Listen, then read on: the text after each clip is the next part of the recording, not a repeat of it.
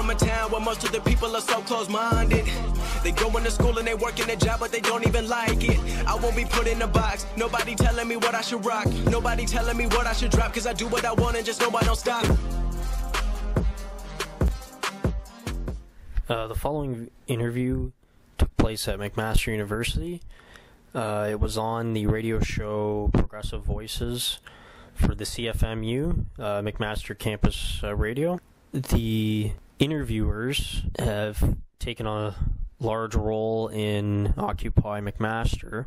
This interview that we had actually took place around the time that Occupy McMaster was getting started, and Occupy Hamilton had already been around before them. Myself and 3 others came in to do an interview, and it's about 20 minutes long. We are the media crew, or the public relations aspect of Occupy Hamilton at the time. The interview took place October 27th, 2011, and this is my first radio interview, and I'd like to leave you with the actual interview. Here it is. Thanks for tuning in to 93.3 CFMU Radio. This is Progressive Voices. I'm Riaz Animolji. And I'm Ryan Sparrow. All right, so today we have in studio the media committee of Occupy Hamilton. Could you please introduce yourselves to our listeners? My name is Aaron Fitzpatrick. My name is Nicole Smith. Sarah Martel. My name's Andrew Knowles. Great to have you on the show. So, Occupy Hamilton, maybe to start off, could you each in turn explain your background in community activism, why you decided to get involved with Occupy Hamilton? Well, I've been kind of involved with activism for the last year or so, and it started with mostly the G20 protests that happened last year, and after I saw those, I kind of felt kind of a call into action after that. I couldn't sit around any longer. So that's kind of where it's taken me over the last year or so, through like the local Panel 5 strike and some involvement with Hamilton Free School and things like that. So I found myself kind of become really politically active in the last year or so, and here I am now, and it's kind of a continuation of that, just not wanting to sit by and watch as things happen and kind of get involved. I'm kind of new to Hamilton and new to activism both. I've only been in Hamilton about a year. But I was so inspired when I saw what was going on with Occupy Wall Street. I've been following it since day one, and I was just so pumped when I saw that it come to Hamilton. I knew I had to jump right in. How I got started was, well, I've been to like some protests, anti-war, against police brutality. You know, I was going to school to become a nurse, and I started doing a lot of research into the healthcare system, and it wasn't working for me, and I decided that I needed to find a new path. And when the Occupy movement started, it just moved me, and I saw that there was a chance for change. So along with my friend Amanda Stewart, we created the Facebook page, and it just sort of exploded from there. Well, I've been, I'm new to activism, but I have been politically aware for some time, and I would, research the issues about wars and issues in our society. The most recent activism that I've gone into is there's a community on the Brattleboro in Hamilton, and they're fighting a development project going in there, and I've been involved in that. I've been to community meetings there. We've done a petition, and I've gotten to talk to hundreds of people up there, and that's one experience that I've really enjoyed, and I really enjoy doing this sort of thing and talking to people and getting that message out there. And I think the Occupy Hamilton is a great movement that's starting. Well, it started in New York, but it's the Hamilton branch is. It's a great opportunity for Hamiltonians to come out and express their issues, and I'm here to make sure that it's successful. So you went into some detail about, I guess, the origins of Occupy Hamilton. How does it fit into the broader Occupy movement? Yeah, I think in terms of how it fits into the broader movement is that we haven't really seen a huge mass movement like this in North America for a long time. So maybe since the 60s. And when we start seeing things going on with the Arab Spring earlier this year, and like there's this new generation of folks in Hamilton, or I guess in particular in this case, who have access to a lot of information and through the internet and things like that. So we can kind of follow what's happening around the world. And when it starts to hit closer to home, you know, you kind of feel really inspired because we all kind of feel these injustices in Hamilton. We see a lot of the poverty, and you start to feel helpless about the war and stuff. So, you know, you get inspired when it's so close to home when it comes to New York, and you see all these young people kind of standing up for what they believe in. So I think Hamilton kind of, yeah, it would feel wrong if we didn't kind of participate in that. The great thing about the Occupy movement is it really takes on the flavor of wherever it goes. So it's very flexible because it's a leaderless movement. You know, it was so easy for us as Hamiltonians to embrace it and to start to look at the issues that we face right here in Hamilton.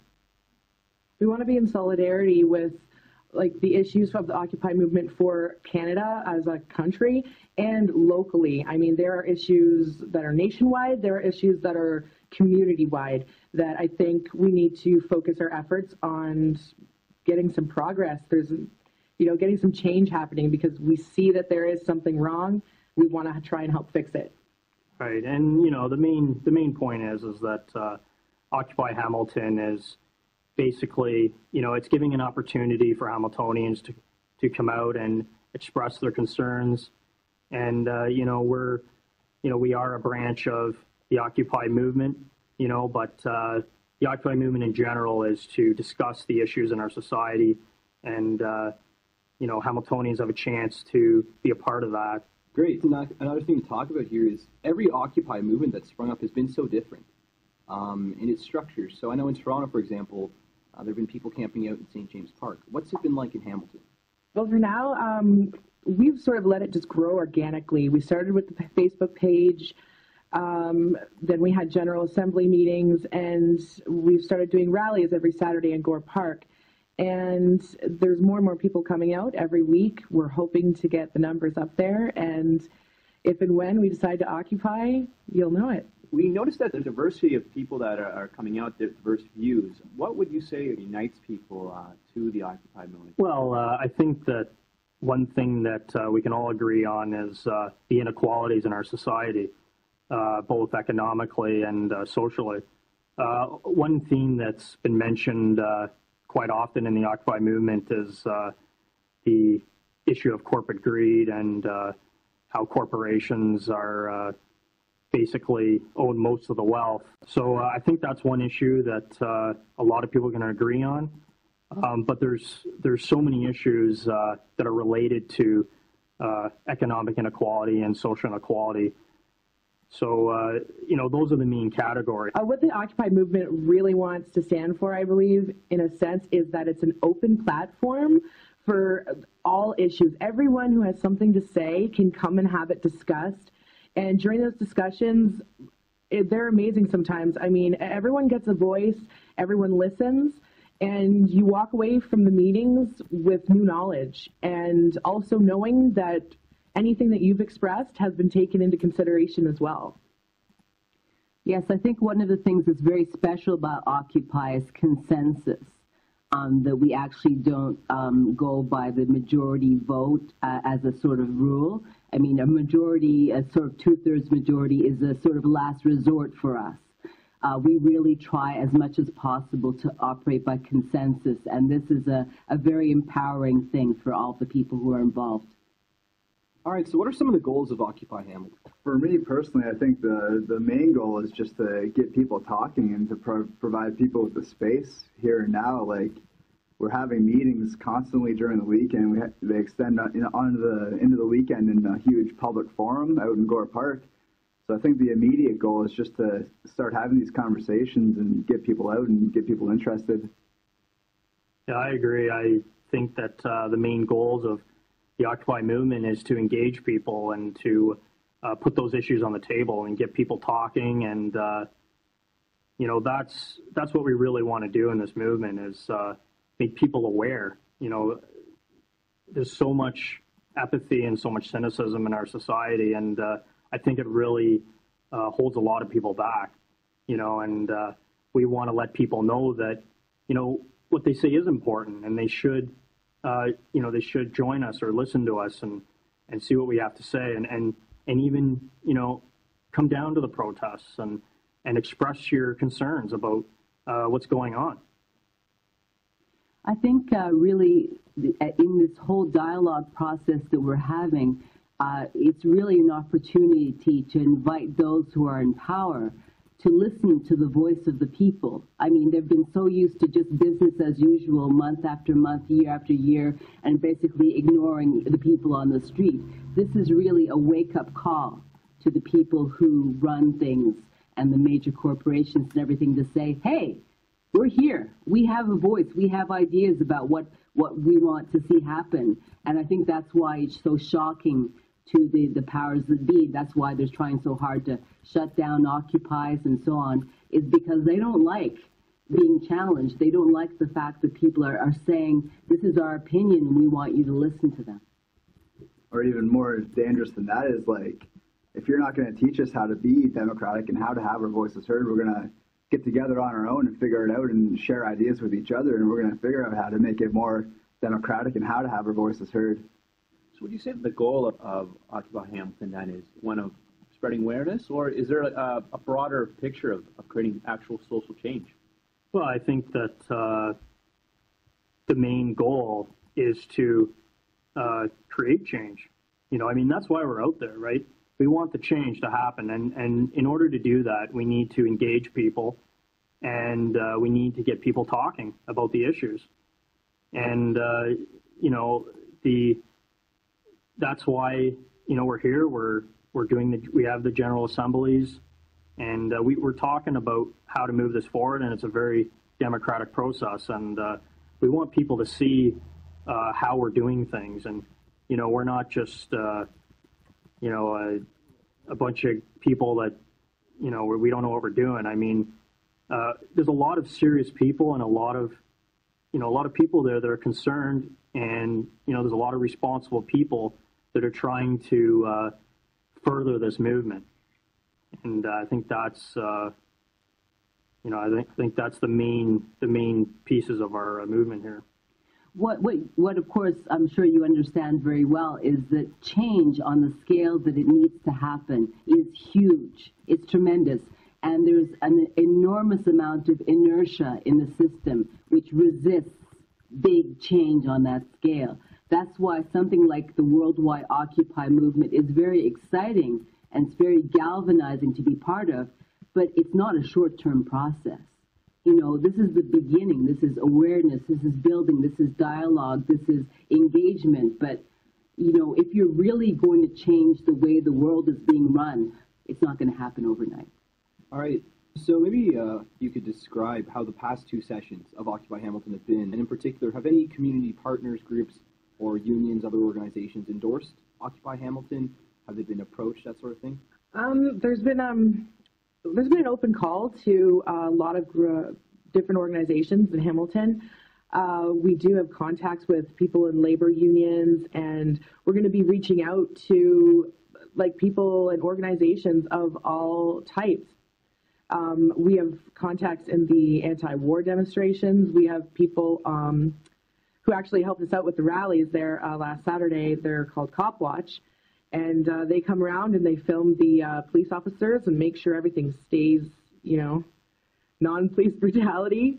And that's worked very well. We're still in the process of getting our outreach committee together, and we already have formed it, but we're in the process of making lists and seeing who we're going to get in touch with. We don't want to exclude anyone.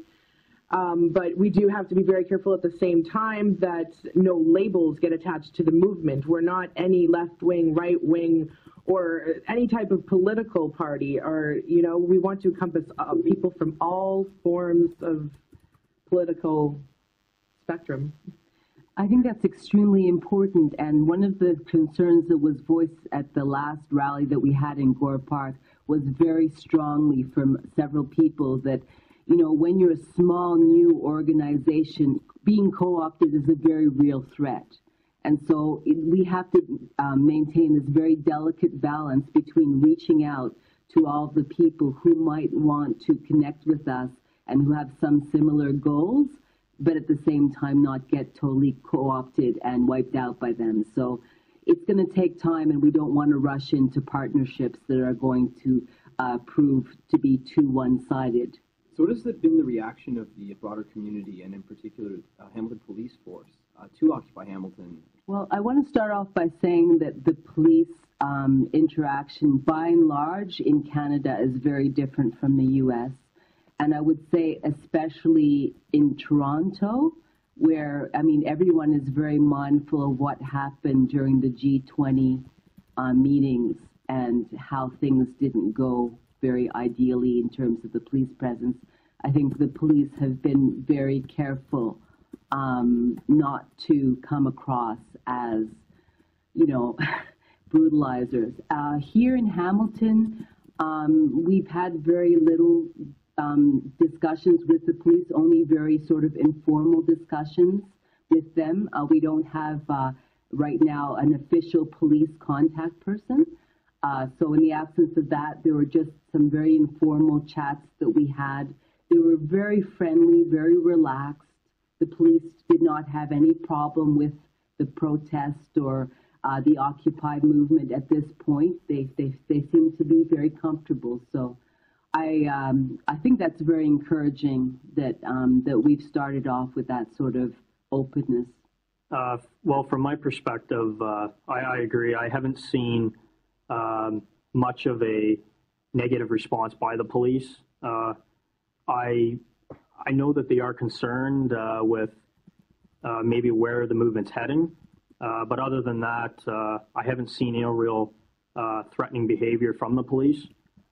In terms of community outreach and you know, how the community feels about the protest, I think that the Occupy Hamilton protest is something that's going to be growing, and when we're there every Saturday and we have our signs out, we're advertising that our messages for people to see, and hopefully, we get a lot more Hamiltonians out to our protests every Saturday. They see us there, they read our messages, they can go to our Facebook and our website. So, I think that this is something that'll grow in time. I mean, this is something that we're just starting. So, we're not, we're in the beginning stages, and I think we hopefully will gain a snowball effect and pick up a lot more people in the process. And another thing is we're not giving up. I think every Occupy movement, whether it's Oakland and the police are tearing down their tents, they still came back. People are refusing to not be silenced. People have just had enough, and they want to make their voices heard. They want to show solidarity with everyone around the world, and they're standing up and rising up, and no one's going to make us go on our knees again, I don't think. One of the new committees that we've just set up is the Communications Committee, and this is a very important one because we're really going to keep those links between the different Occupy groups very strong. And as we see, as she was saying, it's so inspiring to see how even people who are flattened by, brutal forces can just rise back up, and we can continue to mutually encourage each other to press on towards our goals. So is there any future plans for Occupy Hamilton? What do you guys hope to see? Yeah, I think the immediate goals are just to keep allowing the space for things to grow organically, and kind of like, if the numbers are small, we're not going to, they can be as small as they want, but they're just going to grow. So right now, we're kind of seeing a really interesting process where people are kind of like coming in small numbers, and, as they come in, our group's going to grow bigger. So I guess, yeah, the immediate goal is just to kind of let things grow and keep having our general assemblies and encouraging people to kind of come out and have their voices. And yeah, maybe we'll start to get more creative and start maybe expanding outside of the Saturdays. And yeah, we'll just have to see what happens in the meantime. All right, so for all of our listeners that want to get involved in Occupy Hamilton, how can they do so?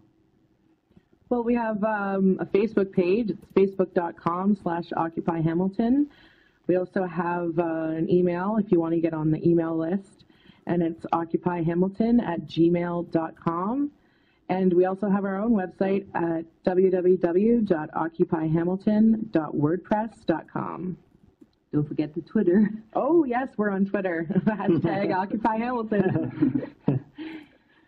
So there are lots of ways for people to get in touch with us, and we definitely welcome everybody to get involved in the process.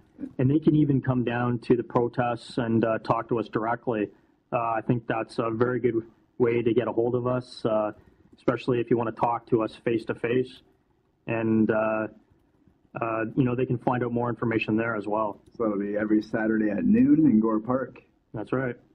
And we also have regular meetings on Thursdays, which we invite people to through our Facebook page. So they can just see our Facebook page and they'll be able to see the location of our meeting. All right, so maybe for our listeners, could you give it again, the time and date, location of the protest and of the General Assemblies? So yeah, that'll be every Saturday. Every single Saturday, we're planning on being out in Gore Park at 12 noon, rain or shine, snow, whatever. We'll be there every Saturday, 12 noon at Gore Park. And then every Thursday, probably usually around 7 p.m., we'll be meeting somewhere downtown. I guess we're kind of figuring out a permanent location right now for our Thursday General Assemblies. Right now we're meeting at the Sky Dragon, but as I said, we're going to firm up a permanent location, and that will be published through our Facebook page. Well, thank you so much for joining us today. Any final words before we let you go? Well, I just want to thank you for having this opportunity to share our information with you, because we're very excited about this, and we would really like to see everybody in Hamilton come out and just say hi. And thank you for the opportunity to, get our message out there to the McMaster students. And, we want to spread our message to as many people as possible. We want people to come out and join us and express their concerns. And so I encourage your listeners to come out to our protest, see what we're all about, talk to us, and we'll be happy to help anybody out. All right, thanks again. That was Progressive Voices, 93.3 CFMU Radio.